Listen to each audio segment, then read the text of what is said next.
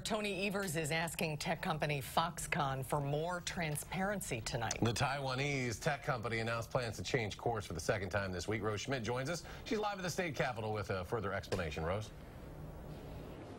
Yes, well, there has been a lot of confusion surrounding this deal, but today Foxconn says it does plan to follow through on its manufacturing plans. The question now being, will it follow through on job creation and other promises? Mixed messaging from tech company Foxconn has Governor Tony Evers calling for coherent messaging.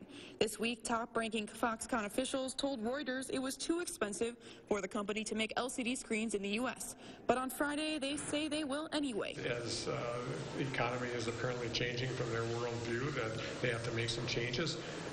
That's understandable, but we have to make sure that the transparency is there, and that's something that we believe is so important and will continue to work on. So what sealed the deal with Foxconn this time? President Trump, it seems. The president tweeted great news for Wisconsin after he spoke with the Foxconn chairman. Evers says he too spoke with top executives on Friday. I'm comfortable that they're still committed to the state. They're committed to this Generation 6 technology.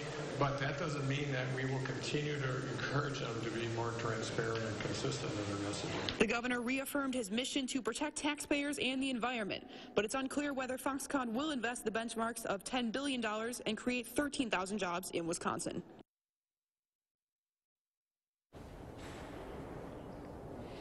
Republican Assembly Speaker Robin Vos and Senate Majority Leader Scott Fitzgerald released a statement today thanking President Trump for his commitment to Wisconsin workers and thanking Foxconn for investing in the state. Rose Schmidt live at the Capitol tonight. Rose, thank you.